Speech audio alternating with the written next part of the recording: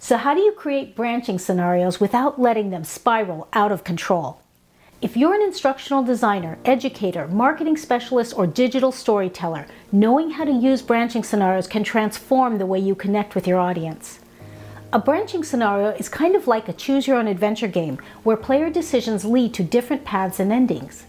But the problem is that branching can easily get out of control. It can even turn into a black hole that blows your project timeline and budget out of the water.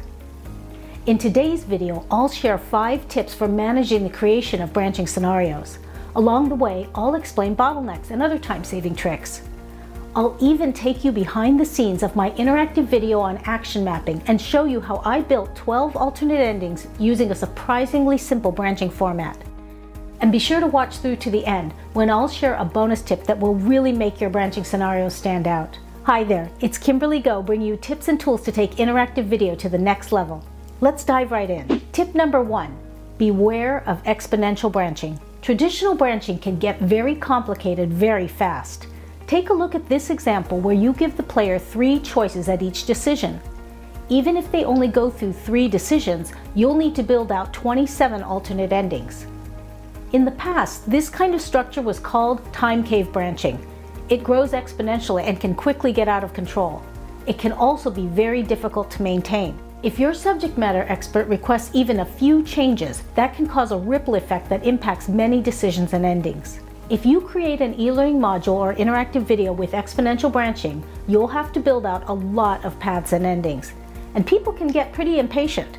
Most of them won't play through multiple times just to experience all 27 endings, so it could be wasting a lot of time for you to build them for very little reward. Tip number 2, try using bottlenecks. A bottleneck is an event that happens no matter what choices the player made before. This type of structure makes branching much more manageable. For instance, you might have the story take place over several days. Let's say that the player has to make 3 decisions on day 1. Then, when that day is over, no matter what they chose before, they always come to a scene called day 2, in which they make 3 more decisions. In this example, using a bottleneck reduced the number of alternate endings from 27 to 9. Bottlenecks work best if you use variables or some other way of keeping track of the key decisions that the player makes each day. I'll talk more about how to use variables later in this video. Using bottlenecks in your scenario is a great way to provide flexibility while still keeping the branching under control. It's a great technique to use if your scenario includes complex conversations like sales negotiations, or if the player needs to make a lot of nuanced judgment calls. Tip number 3, follow an optimized branching format. There are so many possible branching structures to choose from that it can become overwhelming. So instead of reinventing the wheel each time, you might want to consider using an optimized branching format. An optimized branching format is a branching structure that achieves 3 things. Number 1, it solves a real business problem for the organization. Number 2, it gives the user or player just the right amount of perceived branching. And number 3, it's relatively easy to build, test, and maintain. Since every organization has different business needs, there's obviously going to be a wide variety of optimized branching formats. But here's an example of one format that you can use.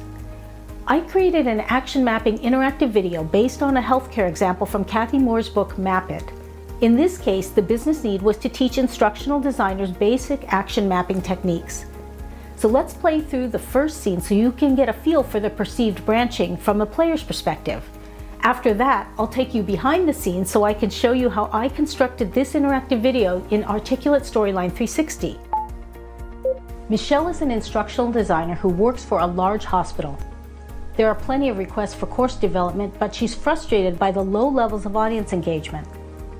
As she's searching for better solutions, she comes across Action Mapping by Kathy Moore, a streamlined approach to business training. Michelle watches a few videos about it and reads Kathy Moore's book, Map It.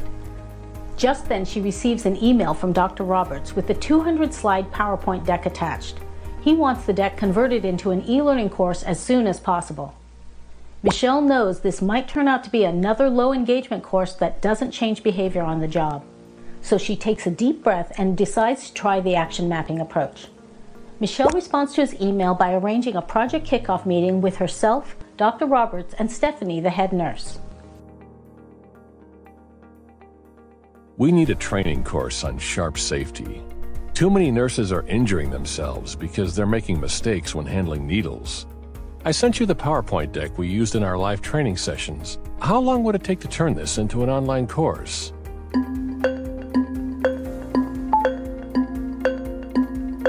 A needs analysis will help us determine project scope.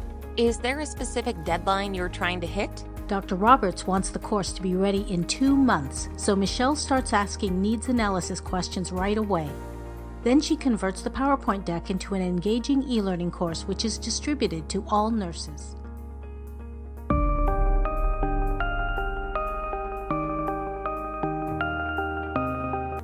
Course completion rates are high, but nurses continue injuring themselves with sharps. 6 months later, Michelle is let go when the hospital cuts the L&D department's budget.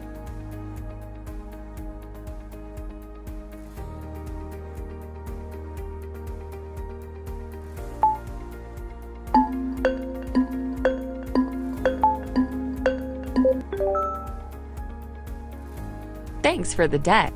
It sounds like you want the number of errors to go down. Do you have a target goal in mind? It'd be great if we could beat the hospital with the best record when the annual safety report comes out a year from now. To get that, we'd need to decrease our number of errors by 8%. Maybe that could be the goal for this project. Errors with sharps will decrease by 8% within a year as all the staff correctly handle sharps. What do you think? Sure, that sounds good.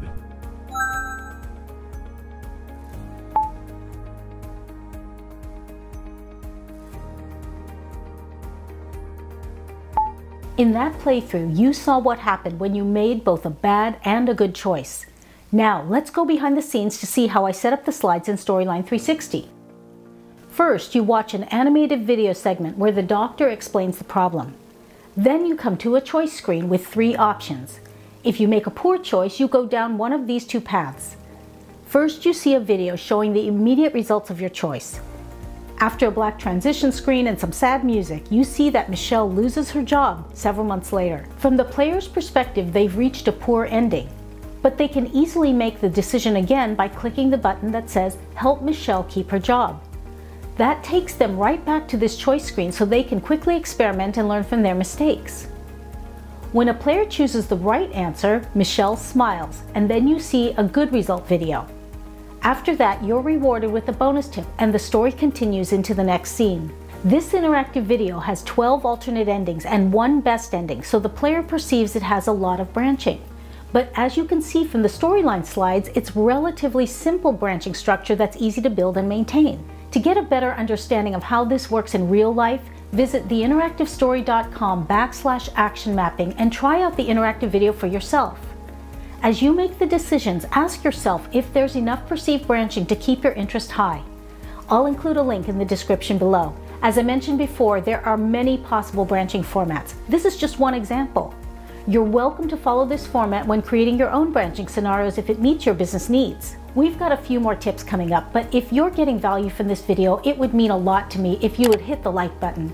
That way YouTube will share this video with even more people. Tip number 4 is to use variables to keep track of previous decisions. Let's take a closer look at that day 1, day 2 bottleneck example and frame it up in a story narrative. Ashley is a new employee at the Acme call center, and this is her first day on the job. On day 1, she handles 3 calls where she has to decide if she should escalate an issue to her boss. Then on day 2, she'll need to make 3 decisions related to the company's return policy. The full story might go on for an entire week, where each day's decisions become increasingly difficult. If you're using a robust e-learning authoring tool like Articulate Storyline or Adobe Captivate, you can use variables to keep track of decisions that the player makes each day. For example, you might create a variable called Day 1 Score that starts at 0, and every time the player answers correctly, you add 1 to the score. There are several ways you could use this information. For instance, if their Day 1 score is too low, you might have them go back and repeat Day 1 activities with different questions. Or maybe at the end of the story, you show them a poor, mediocre, or best ending based on their cumulative score across all 5 days. By using variables, you can keep the branching structure relatively simple but still give the player a very high level of perceived branching. Tip number 5, consider using a mastery loop. Branching and bottlenecks can be pretty complicated. So if you're new to branching scenarios, or if the business problem is relatively simple, it might make sense to use a mastery loop. In a mastery loop, every time you make a poor decision, you see the poor consequence play out, and then you automatically get to make that decision again. Once you make the right decision, the story continues. There's really only one way to get to the ending, and it's always the best ending. Some people discourage the use of mastery loops because they feel it's overly controlling to force people to eventually choose the right path. But if your business problem is relatively simple and doesn't require a lot of nuanced decisions, a mastery loop might be the best format to use. The benefits of using a mastery loop is that it's a very simple structure that's easy to build and maintain. Some organizations even prefer this structure because it allows users to make mistakes but also guarantees they'll eventually make the right choice. This format also works well when you're teaching a brand new procedure to a target audience because it provides scaffolding for their learning experience. Here's a bonus tip. No matter what branching structure you use, you've got to craft decision screens that are both challenging and meaningful. And you have to provide feedback that fits into the overall story narrative. If you haven't mastered that skill, all of your branching scenarios will fall flat. In fact, this is such an important topic that I've created a separate video all about crafting powerful decisions. Click the screen right now to watch that next.